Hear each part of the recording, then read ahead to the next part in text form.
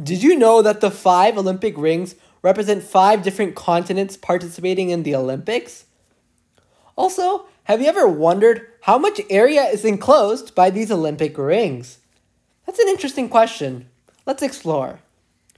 So, in order to find the area, we can see it's just going to be, there's 5 circles. And for simplicity's sake, let's say each of these circles has a radius of 1, and that the angle formed between these 2 points is 60 degrees. So to find this area, first of all, we have 5 circles of radius 1. 5 circles, what's the area of these 5 circles? Well, that's clearly pi r squared, and r is just 1, so that's just pi. So 5 pi. Now, what about each of these crescent-shaped regions? Notice that for each of these 4 crescent-shaped regions, we're overcounting the area 4 different times. Because if you think about it, it's being counted as, this region, for example, is being counted as part of the blue circle, also the yellow circle. So we're counting it twice. We should be counting it once, so we subtract its area.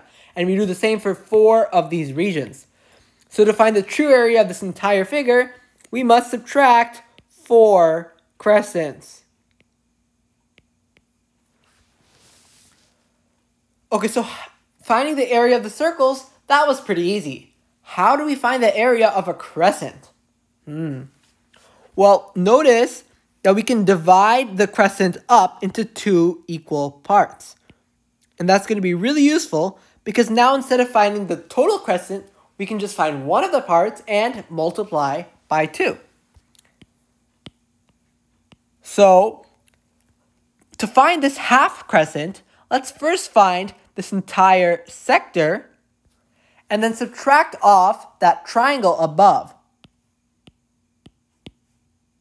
This equilateral triangle, and notice that it will be equilateral because this angle is 60 and these 2 angles must also be 60 because these are both radii, so it's an isosceles triangle and therefore these angles must be equal. So 4 crescents, each of those is going to be consisting of, as we saw, the sector, which is 60 over 360 times a circle times pi, 1/6 pi, and then an equilateral triangle, which has an area of root 3 by 4 side squared, which is just 1 in this case, so root 3 by 4.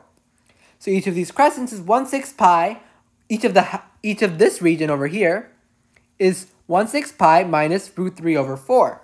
And to form an entire crescent, we have 2 times that. So 1 crescent is equal to 2 times 1/6 pi minus root 3 by 4, or pi by 3 minus root 3 by 2. So now we just plug that in over here. 4 times pi over 3 minus root 3 over 2.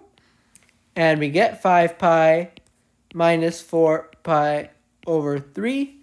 And then over here it's just plus 2 root 3. And we can simplify this to 11 pi over 3 plus 2 root 3.